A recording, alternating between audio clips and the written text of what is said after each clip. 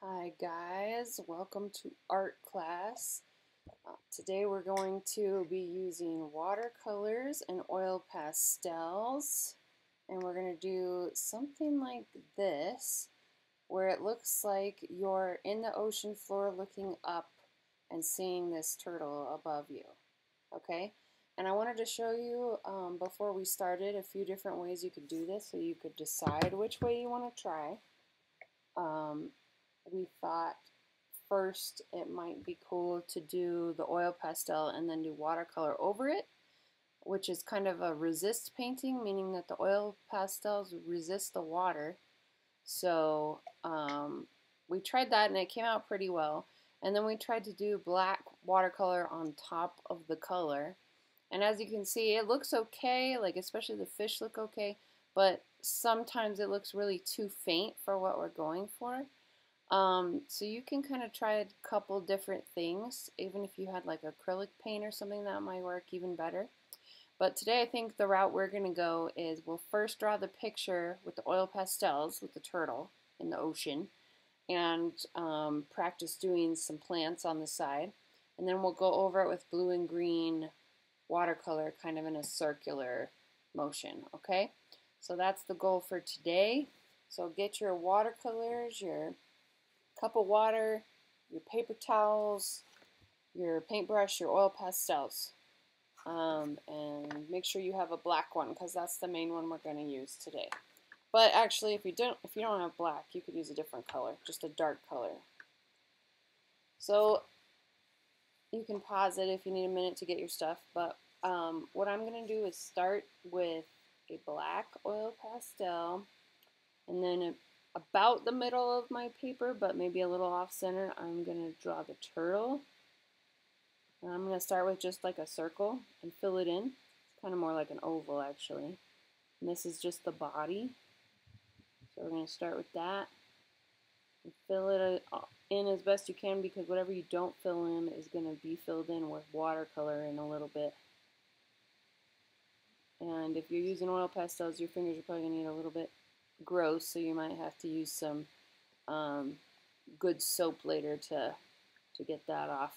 So the next thing I'm going to do is the head. So that's just kind of a circle at the top. And then it's a sea turtle, so it's got these arms that are more like fins coming off the side. Actually kind of looks like a shark fin, but it's on the side, so it's an arm. And try really hard not to smear your black fingers all over the paper. My daughter Brady's joining me today, so we'll show you her picture too when she's done. My turtle is giant. Your turtle is giant, but that's okay. You've got a bigger paper than me. So the reason we're going to do videos today instead of in person is because I heard you guys are having a basketball tournament, and my son's actually going to be in it, so I'll be out there in Des Moines today with you. Playing basketball, or not playing, but watching and cheering, and I can say hi to you guys while I'm out there. All right, so we have a turtle. Doesn't have to be perfect. It's just kind of a vague idea. And then, bless you, we are going to start working on doing some different types of like algae and seaweed and flowers and plants on the side. Maybe even like a little bit of a coral reef if you like. But kind of do them just on the side of your paper because we're going to paint it as though you're underneath looking up and you see the turtle above you and the grasses and things around you. So I'm going to start on the bottom and just do a couple squiggly lines. Maybe some of them will like overlap each other a little bit.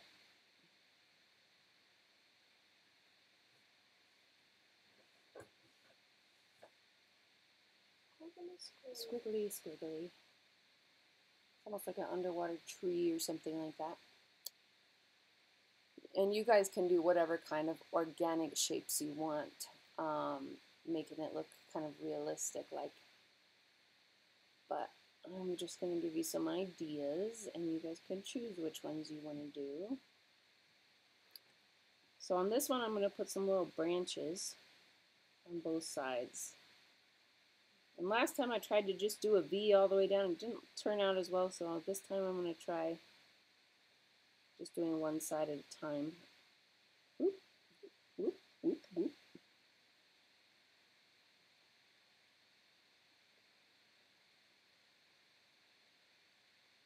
If you guys have any other ideas for types of seaweed or algae or things like that, I would love to see them.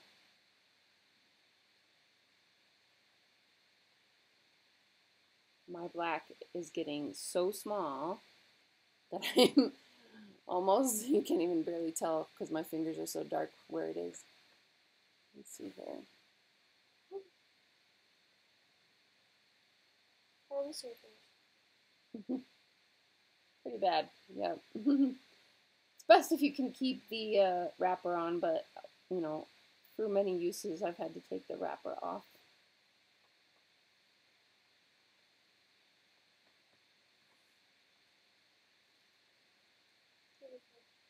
Ideally, when you're done, you want to make it look like you could turn this picture any direction and it would still look like you're kind of looking up at the sky. So I'm going to turn my paper, pretend now I'm looking up from this direction.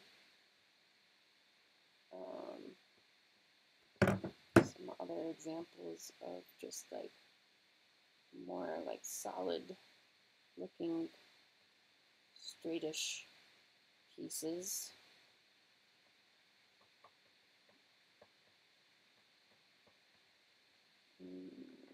This kind of looks like the one that I saw in my example painting online. Is this one kind of looks like a Christmas tree, and I don't really think of that type of shape when I think about oceans, but there's some little ones that look like almost like flowers or something like that. We could try that. They look like palm trees. They look like little baby palm trees. See how detailed I can get with my one dark short piece. Almost looks like they're doing, I think they look kind of like dandelions of the sea or something like that. If you want some realistic inspiration, I'm sure you could just Google like sea plants or something and find something. You know how coral reefs are kind of like solid looking? I might do one of those and like have like a little anemone coming off of it like in Finding Nemo, and just do like some little something like that maybe.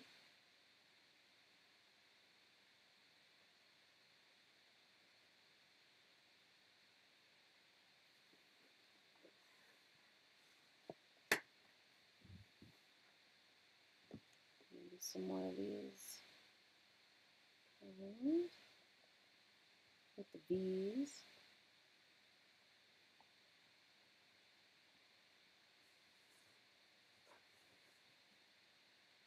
I was just like, you know, dreaming of summer and thinking about oceans and turtles, and that's why I was thinking it would be fun to do something like this with you guys.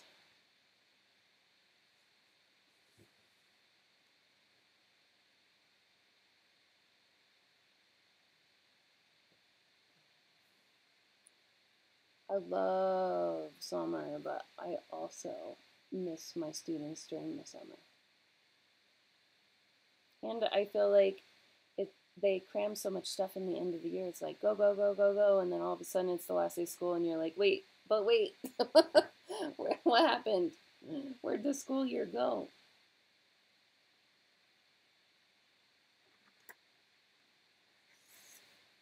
All right, so I'm gonna kind of go back over some of my dark lines that aren't very dark, or my light lines that aren't very dark, and make them a little bit darker.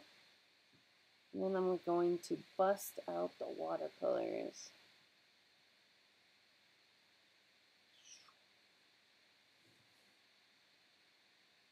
So many plants. Yeah. Oh, that's a long. Oh, does your turtle have like a flower in its ear? Cool. Something. Something. On its head. Yes. Yeah. Can I show them yours, Brady? Oh yeah. So here's my daughter's. She's got a bigger paper than I do, so she has more room for fun stuff. But I think it's looking awesome. Yep. There you go. All right. So I think I might actually go wash my hands real quick. And be right back. But I'm going to leave this up for just a second so you could look at it and keep working. And get some soap and wash my hands so I don't smear it all over.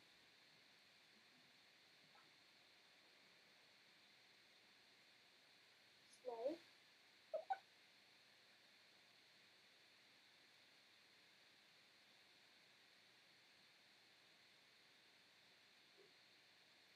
Yeah, I think I might go wash my hands too. Alright, that is a better start. Whoops, you know what I forgot? I forgot to do the little fish in a circle. So the fish kind of swim in a circle. So I'm going to add a couple little tiny fish. I'm going to have to wash my hands again. Just a little circle with the two fins in the back. Because maybe this turtle just found himself or herself a little school of tiny fish swimming in a circle and thinks it's dinner time.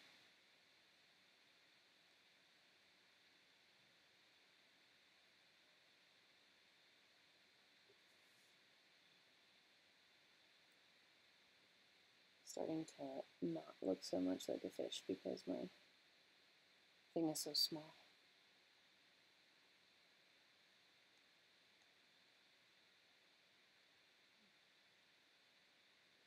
And then when we're painting, we can kind of paint in a circular motion so it shows the movement. It shows that the fish are kind of going in this whirlpool.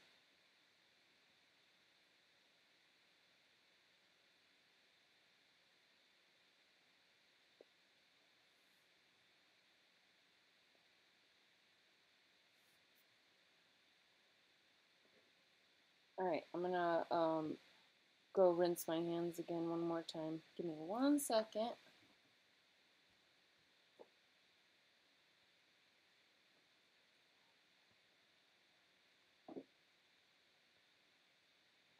Alright. So, as many or as few little fish that you want is fine.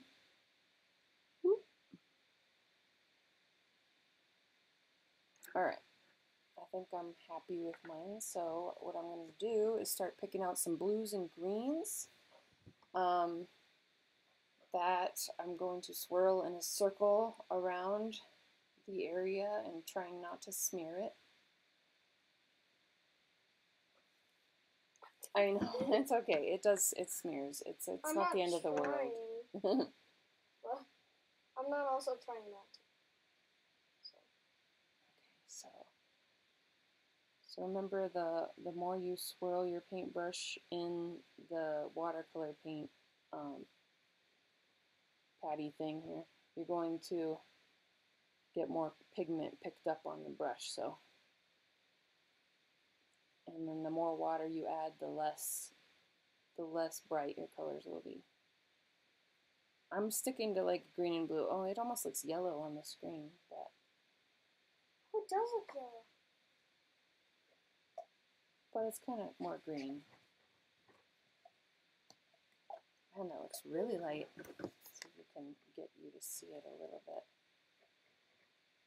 It's more like a lime green color. I'm going to go in with some darker green then and see what it looks like. Ooh, that's really dark green. So you notice how when I go over the oil pastels, it repels it, so it kind of looks cool that way. But if you happen to have like acrylic paint or something like that, then I would do the background first and then go over it with your black acrylic paint. But watercolor is a little bit different, so that's why we did it in reverse.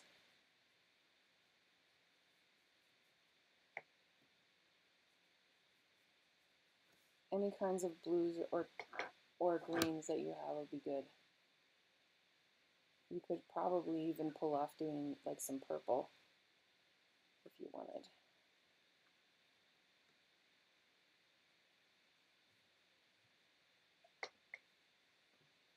So fast.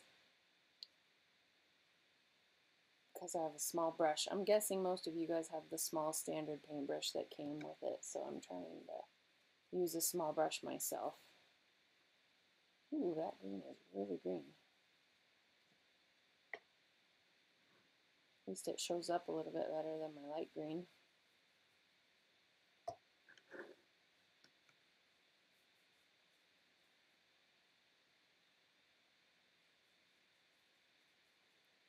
And if your color's not bright enough, you could always go back over it.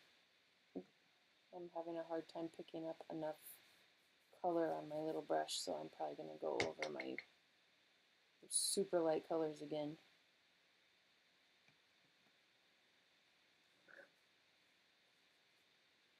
I just love how that repels. It's kind of cool and also creepy at the same time.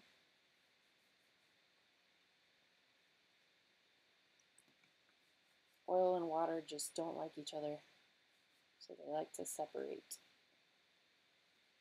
No, I don't want to. Yep. Have you guys ever done a density column in science class before?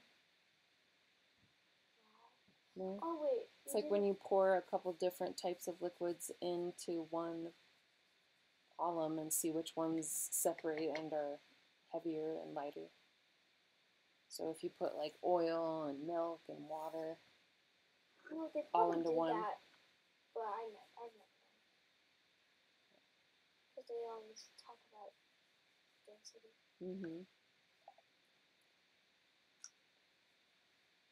I remember one year when I was in Des Moines and I was teaching, it was a careers class, and we were doing commercials, and you had to make your own, you had to invent your own soft drink, your own drink. If you could invent any kind of new drink product, what would you invent? And then you had to actually try and make it and then pretend you were going to market it and put it on commercials. And I think it was McKenna and Annalisa who came up with like a rainbow one, and so they made their drink out of a density column and they made it rainbow colored, so it looked really cool. It was like, I mean, in real life it wouldn't taste very good because they had like oil and milk and soap and different things in there, but it sure looked cool. It was really neat how it separated out. I used to have those videos saved somewhere. I wish I could find them.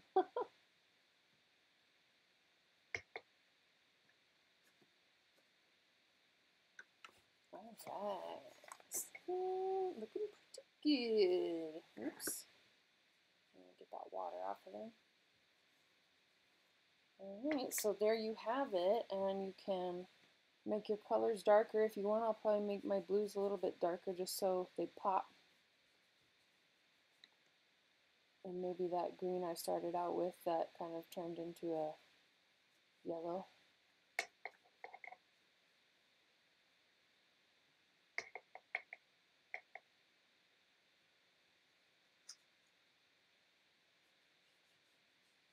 Oops.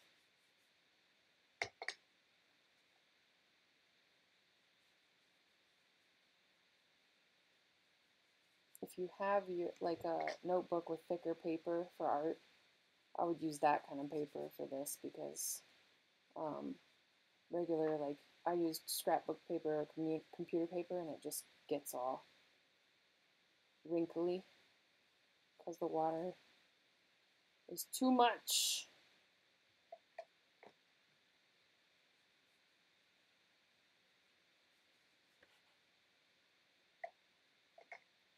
That's awesome, baby.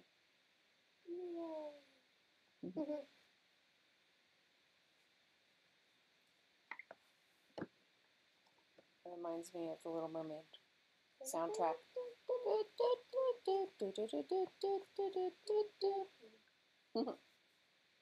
That looks really good. Yay! You're show you how Brady's is turning out so far. She's definitely got the circle down. Hers looks much more like they're dancing in a circle, and you could picture a scene from Little Mermaid. I like it a lot. I like it a lot too. So, since she's still working, and I would love for you to see her finished product too, but I'm gonna keep messing around with this one and try some other techniques, just in case you decided to do watercolor on watercolor like Brady. I mean, not Brady, like Brady, like this right here. Brady didn't do watercolor on watercolor.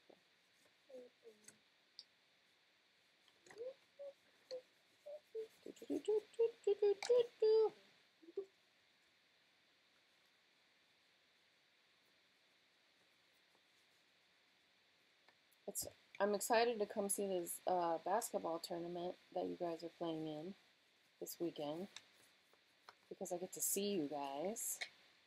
Even though my son is playing for your opposing team, it's still cool to see you guys and see my Maxwell students, my Des Moines kids that are all grown up now from a long time ago, and then you guys who are still in elementary school art with me, because I don't get to see you very much in person, face to face. So I'll be around tomorrow if you happen to be by the gym for that basketball tournament. Some of you guys are probably playing in it, I'm guessing.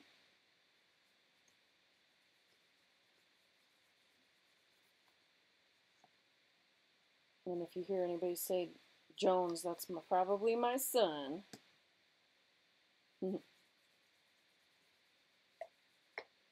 Oops.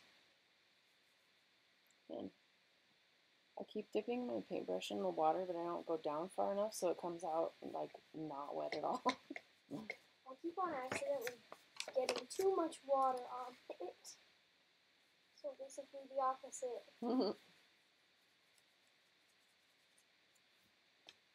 Like, do you see this puddle? Yes, that's okay though. You can kind of drag it around. I'll let this dry for just a second, and then this one I kind of started out I was just like messing around trying to figure out which materials I wanted to use, but the turtle's like down here and not in the middle, so it almost looks like not quite right if I turn it this way. So I wonder if I put like another turtle over here, if it would make it look better. You know what I mean? Yes, and the turtles will be like coming towards each other. The turtles will be uniting. United turtles. Banana.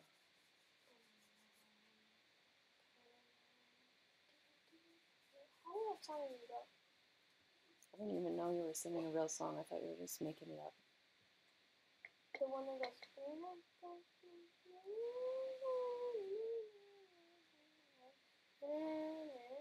Oh, the wedding march song? Yeah.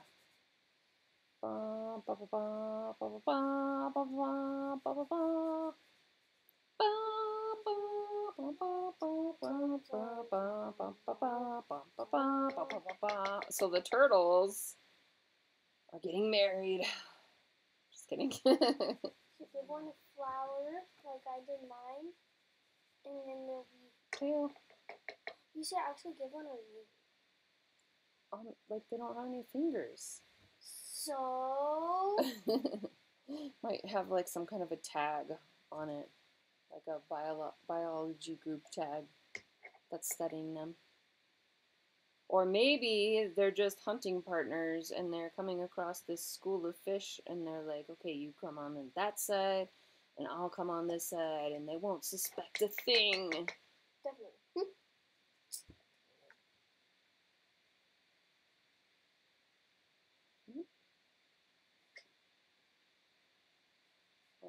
That one had too much water. I hope it doesn't spread all over. This is kind of cool. This one's a little different. It's like they're just going through the area. They're not in a circle. They're just passing through. Just passing through. Maybe here's a little baby fish. Doot, doot, doot. Is that Gwen? I heard the dog whining. Oh, she's outside the window. She would be in by now. Yeah, me too. You want me to go let her in? Yes, please.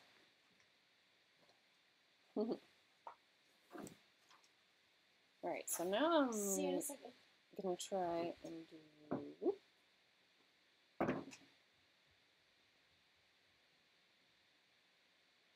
I guess that doesn't look too bad. I actually kind of like how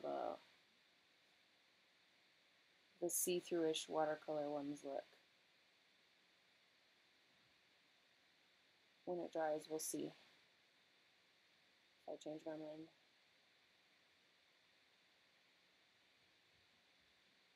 So if you don't feel like getting your hands all dirty, you could probably just as easily use black watercolor for this to do the things on top of it, and then if they fade into the distance, you could just go over them one more time with black again to make it darker.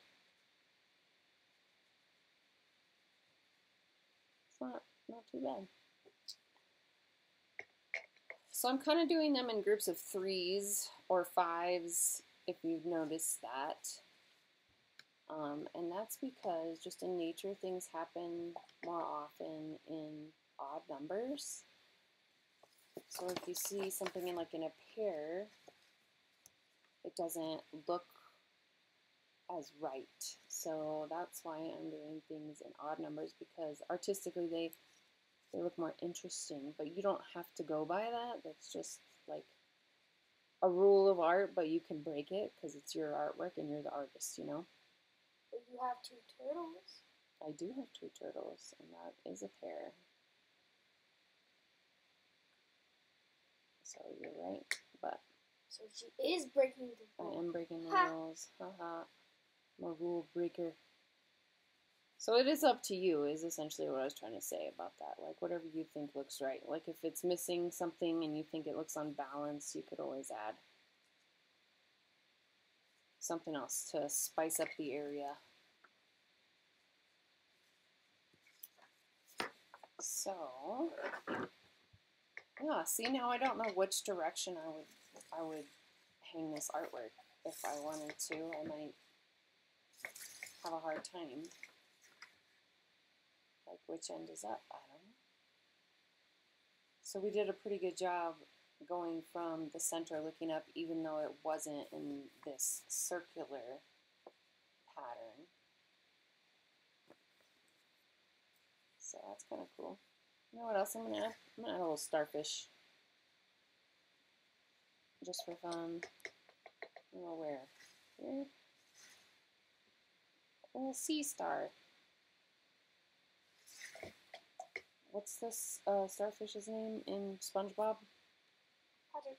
Patrick. Patrick Star. That makes so much sense. Hello. Actually, I want to put a starfish too. Patrick Star over here. I'm not going to draw SpongeBob though, because natural sea sponges are not in a square sponge shape like you would find in your kitchen. But SpongeBob sure is square and has square pants to match. Couple starfish. They can be friends.